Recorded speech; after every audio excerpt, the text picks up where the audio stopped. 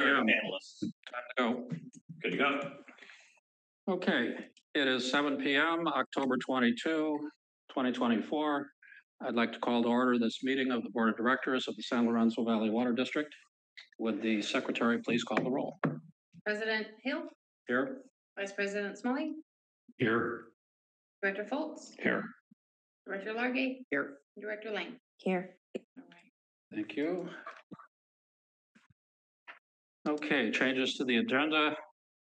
Additions to the agenda, if any, may only be made in accordance with California Government Code Section 54954.2, Ralph M. Brown Act, which includes but is not limited to additions for which the need to take action is declared to have arisen after the agenda was posted, as determined by a 2/3 member vote of the Board of Directors, or if less than 2/3 of the members are present, a unanimous vote of those present. Do we have any changes to the agenda? No. Seeing none, we'll move on to oral communications. This portion of the agenda is reserved for oral communications by the public on any subject that lies within the jurisdiction of the district that is not on the agenda. Do we have any members of the public? One. Any person may address the Board of Directors at this time. Normally, presentations must not exceed 3 minutes in length, and individuals may only speak once. Please understand that the Brown Act limits what the board can do regarding issues not on the agenda. No action or discussion may occur on issues outside of those already listed on today's agenda. Any director may request that a matter be raised during oral communication be placed on a future agenda. Do we have any oral communications from the public? Seeing none, we'll move on. Unfinished business. We have no unfinished business to discuss at this meeting. Item number 5, new business, Caltrans Highway 9 paving from marker 7.5 to marker 10.2 project. Would the district engineer please present this? Yes, thank you. So Caltrans will be repaving Highway 9. And as part of that project, the district was contacted over a year ago in November of 2023 and requested that our existing valve boxes for our utility lids be lowered, removed out of the way so that to facilitate the grinding of Highway 9. And I had discussions with the previous general manager at the time and the director of operations about this upcoming paving project. And it was decided that our operations staff could not perform this utility lid adjustments, and that the best way to have the utility lids adjusted would be to have the Caltrans contractor adjust our utility lids as part of the paving project, because they were already going to be there for paving. They would be mobilized to the site. They're familiar with the limits of the paving. Portions of our main line are installed within the right-of-way, but near the fog line, the white line on the side of the road. And sometimes there's a couple bridge crossings where our pipe is connected to the bridge, and once it makes it to the other side of the bridge, it's, out of the roadway on the side of the road. So not all of our utility lids necessarily would need to be removed and replaced for the grinding operations, just the utility lids that are in the way. The encroachment permit that we received in November of 2023 identified several conflicts with existing utility lids. The contractor, Granite Construction, has identified additional lids that need to be removed or lowered and then reestablished after paving is complete. So we requested a proposal from Granite Construction to perform this work for the district.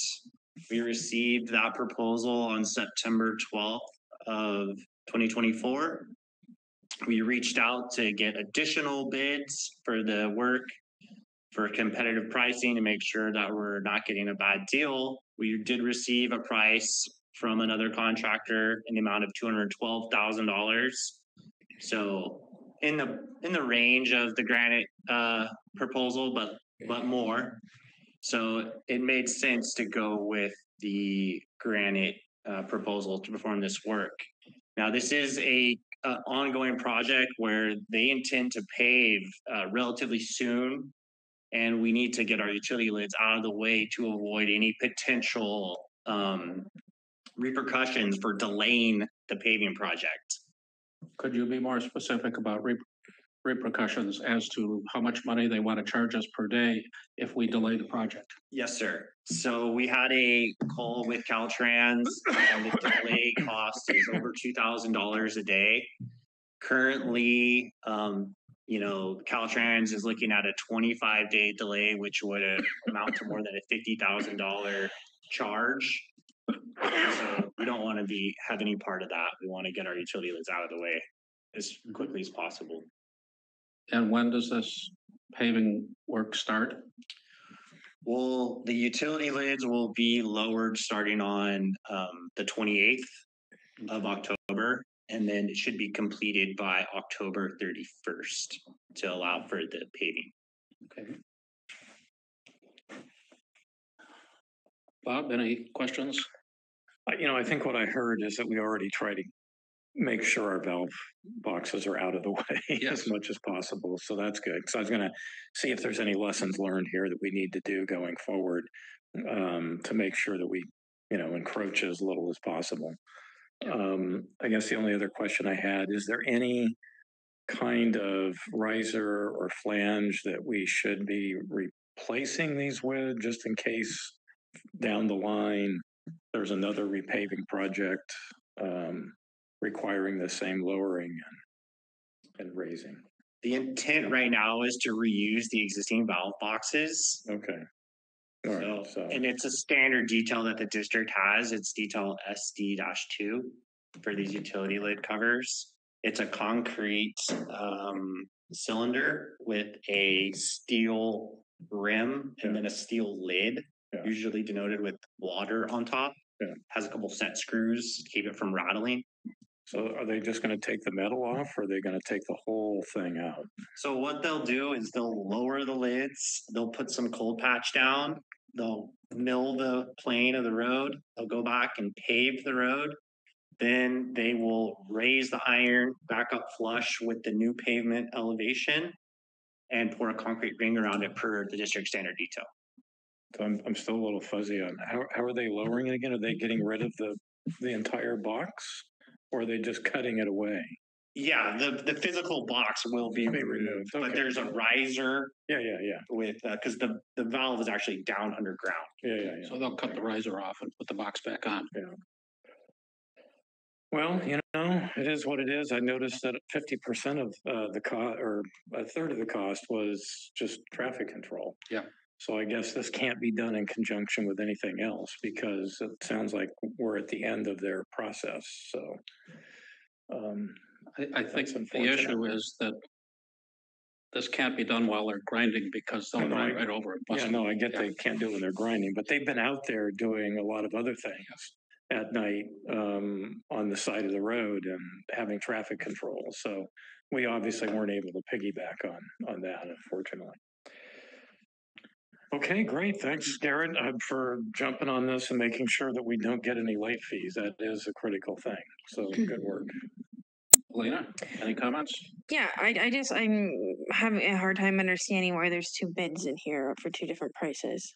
So at the advice of legal, they asked us to ask for just the cost of lowering the valves. Then they would pave, and then we would come back at a later date with a different contractor to raise the iron, which would lend to possible if the new contractor didn't realize that this one, there was a valve stem here, or it would just make it more complicated. It's easier to lower and raise with the same contractor in the same time frame. Yeah, no, that makes sense. I was just having. If I can clarify, the reason that there's two proposals included with the proposed contract is because there's two phases to the project. The first phase is lowering the lids, which is where the subject concern for delay damages related to the Caltrans project is. The lowering has to happen right now. And if we don't do that, then we may be subject to delay damages for the project. The raising of the lids can happen anytime after the Caltrans project is done. That's our portion. And so we needed to include the phase one lowering as a separate scope of work so that we could include in our contract liquidated damages that the contractor has to cover if they don't get the project done in time. Okay, Okay. Works for me. Director Largay, do you have any questions or comments? I do not have any questions or comments. Okay. Are there any public comments? I Yes. guess. We forgot to ask Mark too. We need to ask Where are Mark. we? I don't see any hands up. We have to ask Mark if he has any Mark. comments. Mark? Yes. Since my address hasn't been included in the agenda packet, I'm a member of the public. I still have a few questions, and I've been told that I can't vote on this. The quote from Granite says it's valid for 30 days, which expired October 12th. Are they still willing to honor this, Garrett? Yes. Okay, good. That's what I expected. They put in a line item for additional traffic control shift, if necessary, at $10,000. Is there anything that the district would do to require that? Or is that, if Granite didn't get the work done, maybe they'll need another day and they'll charge us for.